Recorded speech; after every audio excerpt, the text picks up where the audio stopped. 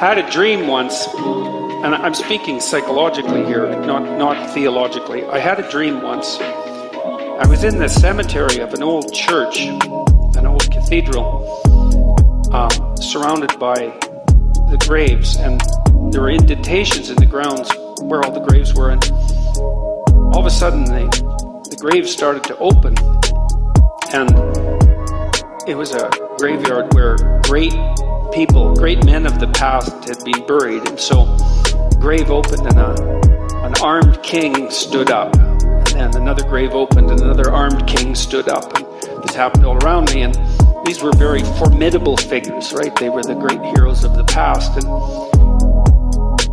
after a number of them appeared on the scene, they looked around and saw each other, and being warrior types, they immediately started to fight. And the question is, what stops the great kings of the past from fighting? And I had a revelation after the dream. I can't remember if it was part of it, but yes, it was part of the dream. They all bowed down to the figure of Christ. And then I woke up and I thought, what in the world does that dream mean? What in the world could that possibly mean? And then I understood it. I understood that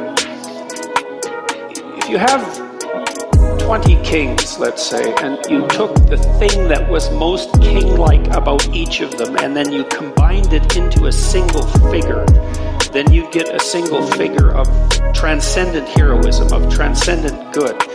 And it's a tenet of the Jungian school of psychology, let's say, that figure of transcendent good is symbolized by the image of Christ. And the purpose of that image is so that even the tyrannical king has someone to bend his knee to. And that's absolutely vital. I mean, you don't have to approach it from a religious perspective, although you inevitably do, because when you speak of things at this level, that's what happens. But you need an image of the transcendent, embodied good to serve as something that unites the great tyrants of the past. It's something like that. It's an emergent vision of embodied unity.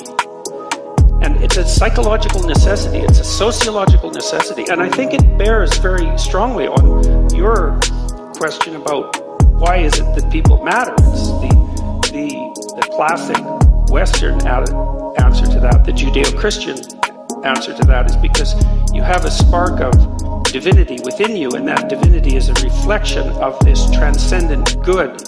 And it's obligatory for me to recognize that in you, and vice versa, if we're going to inhabit the same territory without mayhem, peacefully, and with the ability to cooperate.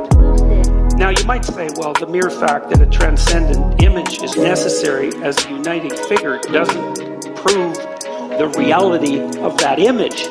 But I would say, well, yes, but it doesn't disprove it, and it strongly hints at something more profound, especially when you also ally it with the observation that the encounter with something truly admirable produces the instinct of awe.